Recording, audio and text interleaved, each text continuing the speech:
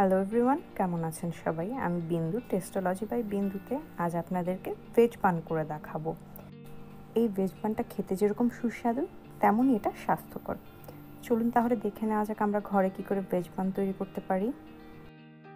Veg পান তৈরির জন্য কুসুম গরম পানিতে আমি 2 টেবিল চামচ চিনি নিয়ে নিচ্ছি। চিনিটা আমি ভালো করে চামচ দিয়ে গুলিয়ে নেব। চিনিটা যখন পানির সাথে মিশে যাবে তখন আমি সেই পানিতে 1 চামচ ইস্ট দিয়ে নিচ্ছি। এখানের ইস্ট জানি না কেন এরকম দেখতে, বাংলাদেশ অবশ্যই ইস্টটা একটু ডিফারেন্ট টাইপের দেখতে। ইস্টটা আমি ভালো করে গুলিয়ে নেব। দেখুন এরকম যখন মিশে যাবে ইস্টটা, তারপর আমি এটাকে 15 মিনিট রেখে দেব।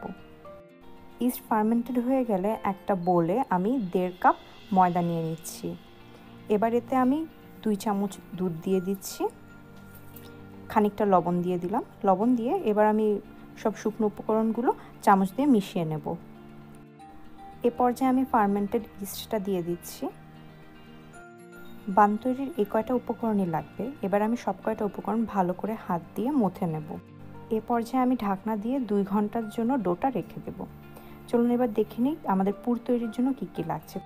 পুর তৈরির জন্য আমি গাজর, আলু, ফুলকপি, বাঁধাকপি, ক্যাপসিকাম, বিট, মরিচ, পেঁয়াজ আর ধনেপাতা নিয়েছি। আপনারা আপনাদের বাড়িতে যেই সবজি থাকুক সেগুলোই ব্যবহার করতে পারেন।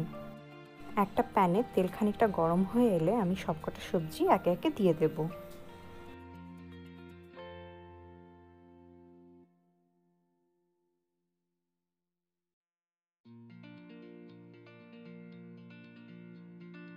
সবগুলো সবজি দেওয়ার পর চামচ দিয়ে খানিকটা নেড়ে যখন সবজিগুলো একটু সেদ্ধ হয়ে আসবে তখন তাতে একে একে লবণ, হলুদ, শুকনো মরিচের গুঁড়ো, জিরা গুঁড়ো এগুলো দিয়ে ভালো করে একটু নাড়াচাড়া করে আমি ঢাকা দিয়ে রেখে দেব। পুর একেবারে সেদ্ধ হয়ে এলে তাতে কাঁচামরিচ আর ধনেপাতা দেব এবং খানিকক্ষণ নাড়াচাড়া করে আমরা চুলার আঁচ বন্ধ করে দেব। 2 ঘন্টা হয়ে গেছে। এখন আমাদের ডোটা একটু বড় হয়ে গেছে, তো আমরা এটাকে হাত দিয়ে খানিকক্ষণ আবার মথে নেব। আমার কাছে ডোটা একটু বেশি স্টিকি লাগছে, তাই আমি একটু ময়দা দিয়ে এটাকে ভালো করে মথে নেব।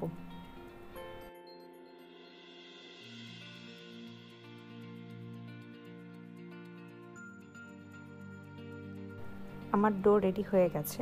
আমি যে পরিমাণে ময়দা নিয়েছি সে পরিমাণে 3টা বান তৈরি করা যাবে। এবার আমি সেই ডোটাকে 3টা সমান ভাগে ভাগ করে নিচ্ছি।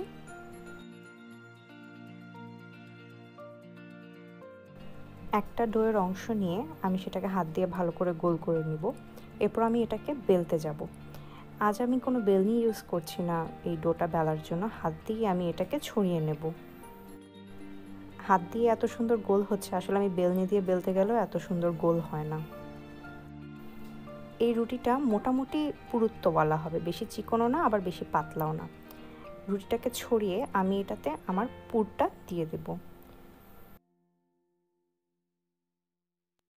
পুর দেওয়ার পর শাড়ির কুচি যেরকম করে ওরকম করে আমি রুটির মুখটা বন্ধ করে দেব।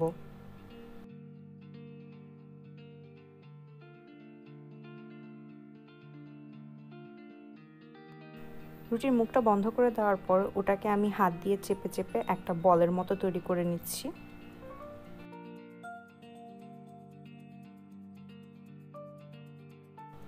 সেম উপায়ে আমি বাকি 2টো বানও তৈরি করে নেব।